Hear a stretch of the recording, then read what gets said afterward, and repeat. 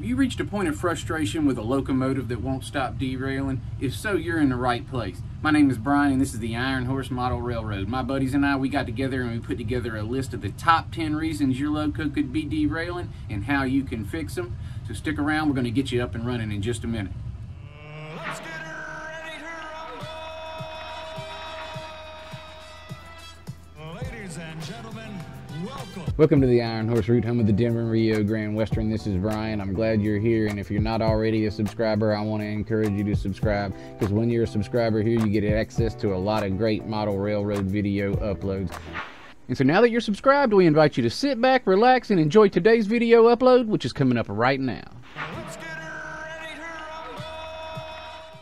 Welcome to the channel. My name is Brian and this is the Iron Horse Model Railroad. And if you've reached a point of frustration with your locomotive because it keeps derailing, not to worry. As I said, my buddies and I got together and we put together a list of the top 10 reasons that your locomotive could be derailing and how you're going to be able to fix it. And I know there's nothing more that you'd like to do than to get this train up and running, because that's a great feeling when it's been derailing. So let's get straight to the work. I'm going to change the camera angle on you and we're going to go over the list and their solutions in order.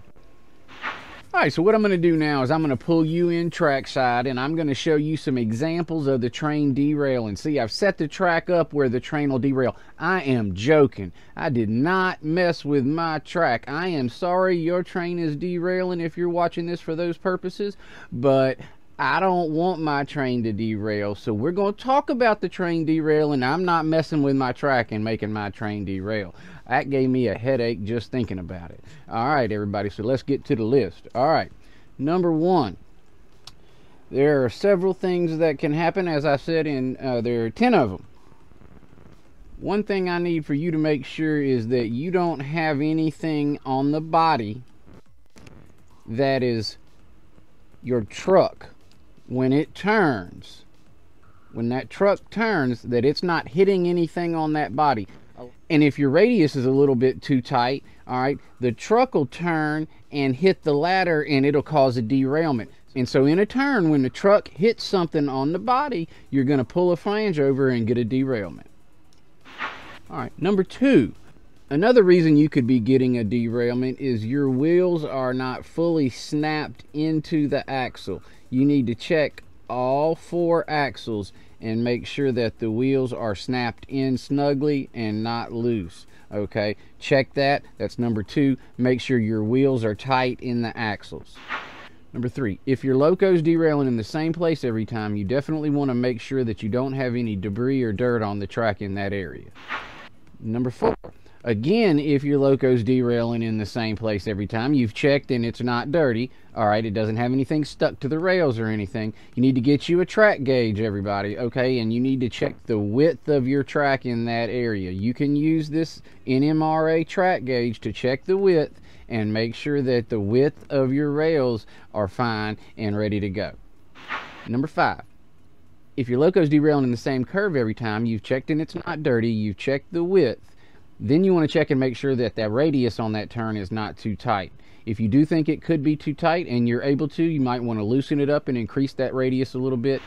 Number 6, your locomotive's derailing and you've checked it's clean. The width is right. The radius is okay.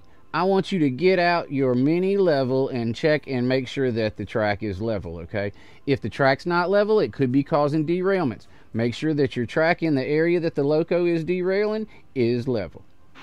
All right, number 7. All right, your locomotive's derailing in the same place. You've checked, the track is clean. The width is okay, the radius isn't too tight. You've also checked and it's level. What I need you to do now is check to make sure that that locomotive is going around the curves without hitting anything. All right, now that we're at step 8, we've gone through the following things if we made it this far, okay? You've already checked that your truck's clearances are good and they're not hitting any part of the body.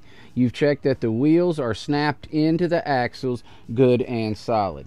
You've also checked to make sure that there's no debris on the track.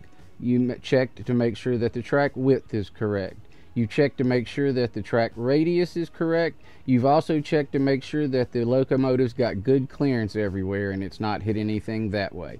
The next thing you're going to have to look at, if we've already checked all those things, are the couplers. You want to make sure that your couplers are okay, that you're going to use your NMRA gauge again. You're going to make sure that your couplers are the right height. You're going to make sure that they're in good condition. They're also matching up with whatever that they're supposed to connect to. Those are the right heights as well. All right, that's a less common problem, but it could be the couplers. You do want to check that. Check and make sure that your couplers are free, okay? That they're not binded up in here. You should be able to touch these and they move a little bit, okay? You get a little flex and a wobble, okay? Because they've got a spring in there.